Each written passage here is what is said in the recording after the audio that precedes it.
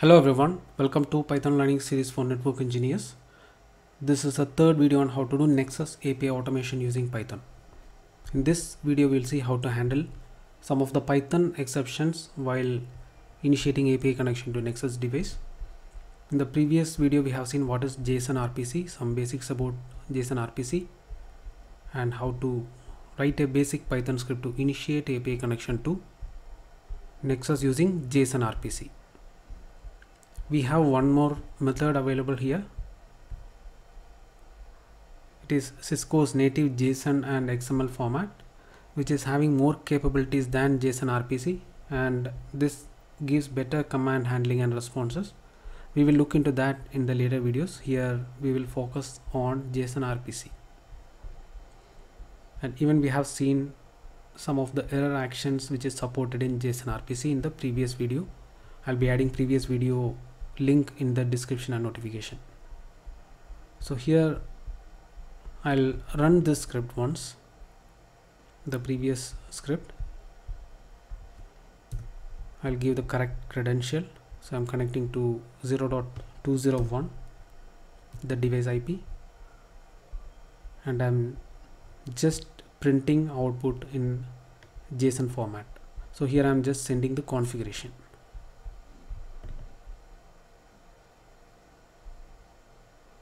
Let me try running this. So it is getting executed properly. You can see here first two commands are successful, and here I am giving one invalid command. So the third command is invalid. That is why I am getting 500 error.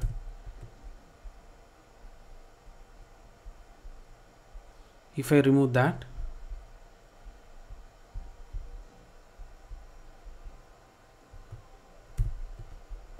and run this script,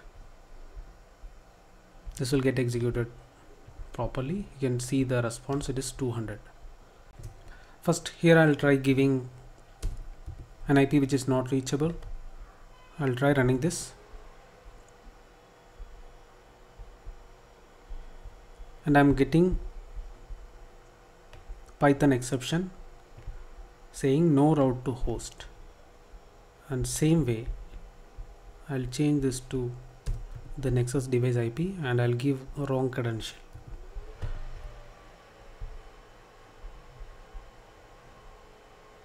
So again we are getting Python exception. Since we are printing the error code, we are getting 401 unauthorized here. So we are printing even the response status code. So we'll try to handle some of these kind of use cases.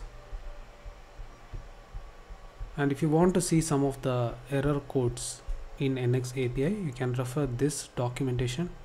Here you can see all the error codes, and we'll look into the rollback error and some of the 400 and 401 errors.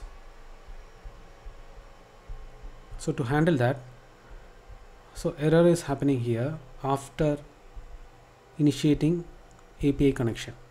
So we will introduce a try here, try and accept method. So I'll give a try, and here we will even print the response status code, and we are assuming that if response is 200, it is success. So we can write a condition here: if response dot, there will be multiple ways to handle this. This is one method, not equal to 200. I will raise an exception here.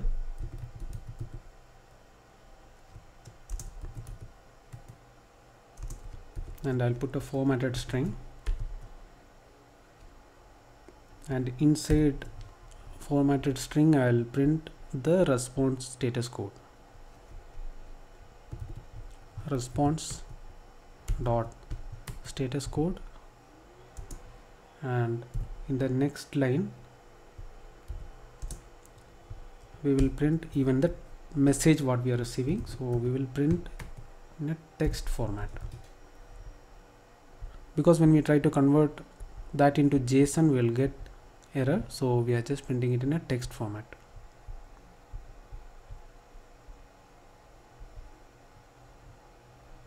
and here we can remove this variable and we'll directly print it response.json, and after that we need to give exception. So this will get all these exceptions here below, and here we'll do a print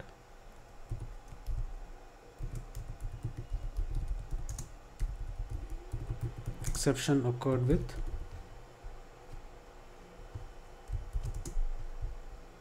so here we will call that as E, and we'll try to print the error here. So this will try to print the same message. Now we will try to run this script. First we'll try with the authentication failure scenario. So now here we are receiving 401 and the entire message, because we are printing this as text here. If you want to suppress this message, you can do that as well from here. And same way we'll try with unreachable device. We'll give 200.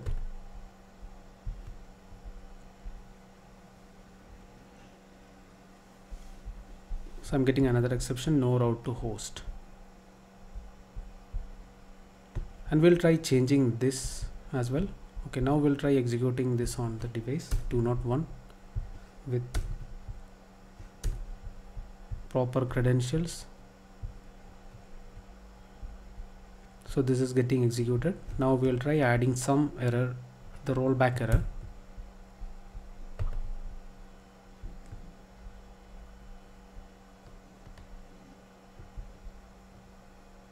Now we are getting the entire message, and you can see the response from Nexus. Command not run due to previous failure, and error code is 500. You can refer the code from here.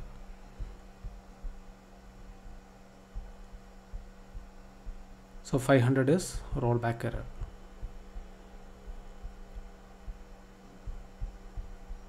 Now we will replace this rollback on error with continue on error. So I'm just searching for rollback on error, and I'll replace everything with continue on error. Now we'll try running this. This time we have received error 400. So you can see the equivalent 400 errors also here. So input CLI command error, CLI execution error.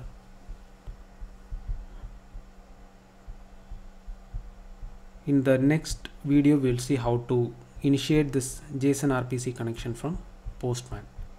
I hope this video was helpful for you to understand how to handle some of the basic exceptions in Python while initiating API to Nexus. Thanks for watching. See you in the next video.